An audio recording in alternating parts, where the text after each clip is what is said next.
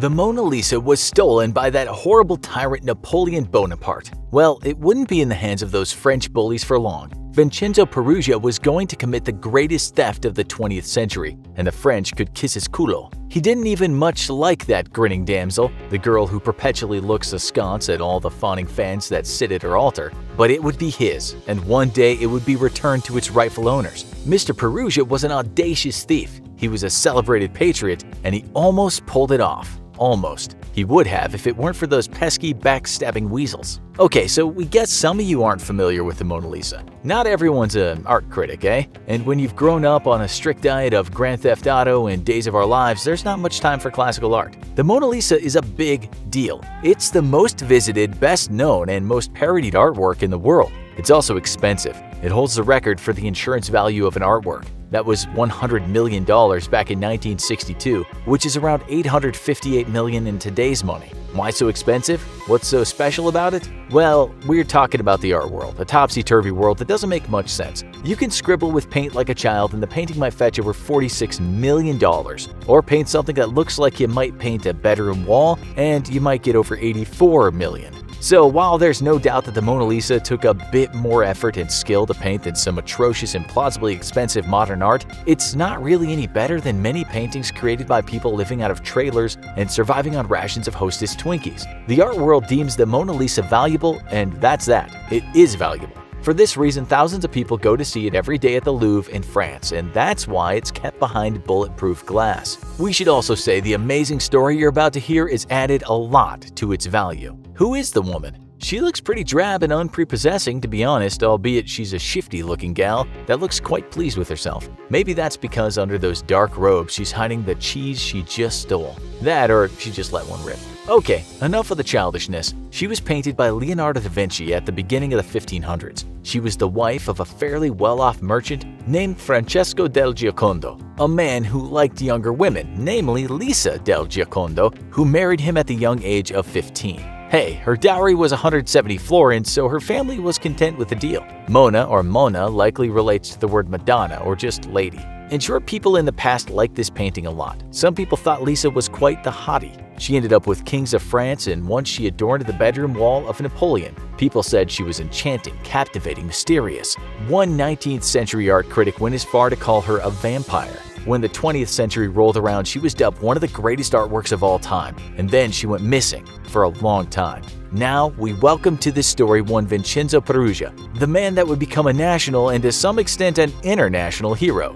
We won't bore you with all that early life stuff. Well, we couldn't if we tried because we don't know much about a young Peruggia. We do know that he was fond of art. We also know that he had a job at the Louvre. One of his tasks in that job was to protect the paintings. You see, some folks back then were a bit peeved that artworks could be so expensive, with them subsisting on bread and butter after all. And at times, they'd go to the museum and spit at the paintings. Sometimes they'd attack works of art with a razor blade. For this reason, some really valuable paintings were protected by glass cages. Guess who was one of the guys responsible for making and fitting those cages? None other than Mr. Peruggia. Making cages wasn't exactly a money spinner, and as the story goes, Peruggia lived hand to mouth. He disliked aspects of France as much as he disliked hunger, but he also loved art. Okay, so you're broke and you love art, what do? You steal paintings, of course. He also hated the fact that Napoleon had looted the Mona Lisa from Italy. He was actually laboring under a misapprehension here because Napoleon didn't plunder the painting at all. Leonardo died while he was living in the court of King Francois I, and the king kept the painting. So one day, workers at the museum were a little shocked to see their most treasured painting gone. The cops turned up and said, okay, this must have been done by some kind of criminal mastermind. He must have broken into the museum and hid. Then when the place was closed, he must have came out of hiding, taken the painting, and left through the back door. Not true. When Peruggia was no longer working at the Louvre, he did have a white smock, the same as other museum workers had. So when he walked in the front door with them on a Monday morning, no one thought much about it. He was one of them. He knew the Mona Lisa was hung in the part of the museum called the Salon Carré. When that was empty, he lifted the painting along with the case off the wall. After that, he crept to a staircase and started to take the painting out of the case. He'd built it after all. The funny thing was, only minutes before all this happened, the Louvre's maintenance director, a guy named Piquet, had looked at the painting and remarked to a coworker, "They say it's worth $1.5 million." Some folks said that he must have hidden the painting painted on wood under his smock, but the fact is he was just too short to get away with that. What really happened is he took off his smock, wrapped it around the painting, put the bundle under his arm, and headed for a back door. Now there was a small problem. Perugia had somehow gotten a key for that door, but when he arrived there, the key didn't work. He'd used the same screwdriver he used to get the painting off the frame to take off the door handle, and that didn't help much. Then the only man ever to see Perugia, a plumber named Sauvé, turned up. The thief told him he couldn't get through the door, so Sauvé produced a pair of pliers and managed to open it. Merci beaucoup. The plumber said it was best they leave the door open so others might get through, to which Perugia nodded his head. He was seen out in the street carrying an object, but no one thought anything of it. One person saw a man throw something to the side. That turned out to be the doorknob. Okay, so that's not quite the crime of the century in terms of technical brilliance, but he still managed to walk out of a place with one of the most valuable paintings in the world. It was massive news. A British newspaper headline read, "Paris has been startled." In the US, the Washington Post wrote the art world was thrown into consternation. The New York Times wrote that the theft had caused such a sensation that Parisians for the time being have forgotten the rumors of war. War was about 3 years away at this point, by the way. The masterful Perugia kept the Mona Lisa in his apartment in Paris for a couple of years. Meanwhile, the museum didn't fill the space on the wall. What's funny is the fact that people flocked to see the empty space anyway. The crime became as popular as the painting, and the newspapers couldn't stop writing about it. This only served to make the Mona Lisa even more famous. Investigators grew desperate, and France was very embarrassed by the ordeal. For a time, the country even sealed its borders. People carrying cases were stopped in the street. Checkpoints were set up all around Paris, and cars, trucks, and wagons were stopped and searched. The authorities feared that someone would try and take it out of the country, so people's luggage on trains and ships was rooted through. When the German ocean liner Kaiser Wilhelm II turned up in New York City, all its luggage was searched. What did they discover? Nothing. One of the enduring rumors was that some rich American art collector had committed the crime, or at least commissioned it. Folks whispered that it was the incredibly wealthy art-loving baking magnate J.P. Morgan Jr. who was behind the theft. He denied the accusations and even said $1 million and no questions asked if someone just handed it in. That would have netted Perugia about $26 million in today's money, but he was having none of it. The Brits were also blamed, of course. They'd only been fighting the French for the good part of 1,000 years, but no, it wasn't them. Then, when a man named Joseph Géry Piré walked into the Paris Journal and told the reporters that he was an art thief and he knew where the Mona Lisa was, the authorities suddenly started grinning like the woman in the painting. One thing led to another, and the gendarmes were knocking at the door of a young Pablo Picasso. He actually was a thief, but he hadn't taken the painting. The cops found 2 statues that both had stamps on them saying, "Property of the Musée du Louvre." Weeks passed, months passed, and still the French authorities thought that the Spanish rat Picasso had taken the painting. They had no idea that it was sitting in a trunk that belonged to some poor Italian handyman and decorator. A man that would shock the world, shock the courts, and win the hearts of his countrymen. Down on his luck and without much cash, Perugia finally decided that he would get rid of the painting. And he got in touch with Alfredo Géry, the owner of an art gallery in Florence. We'll call him Jerry the Traitor.